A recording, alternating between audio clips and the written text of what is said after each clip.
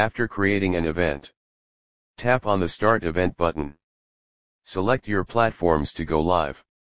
You tap on the gear icon here to manage your platform settings. You can add your Facebook video title,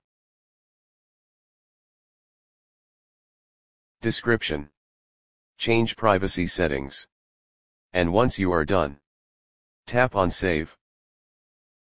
Now tap on Connect, and select where you want to broadcast on. Since I have selected Facebook, it can be on a page, or on a timeline. And after selection, tap on Connect once again. Before going live, you can manage your video settings over here. To manage your box settings, tap on the box settings icon. Here you can edit your Wi-Fi settings, box quality, social accounts, etc. To manage the quality settings of the box, tap on Box Quality Settings.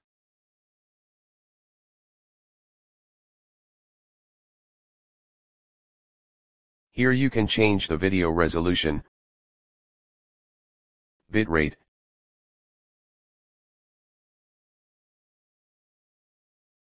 and the audio settings.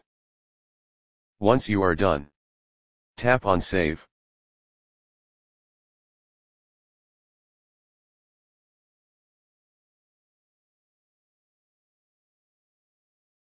You can also manage your social accounts, or look at your device info.